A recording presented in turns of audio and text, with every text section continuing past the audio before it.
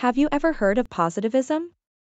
It's a philosophical approach that emphasizes the importance of scientific knowledge. Positivism originated in the 19th century and was popularized by Auguste Comte. It emphasizes the use of empirical evidence and scientific methods to understand the world. Positivism is often contrasted with other philosophical approaches like idealism and romanticism. It's all about focusing on what we can observe and measure. In today's world, positivism is still relevant. For example, it's used in the social sciences to study human behavior and society.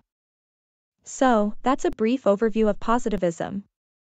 It's all about using scientific methods to understand the world around us.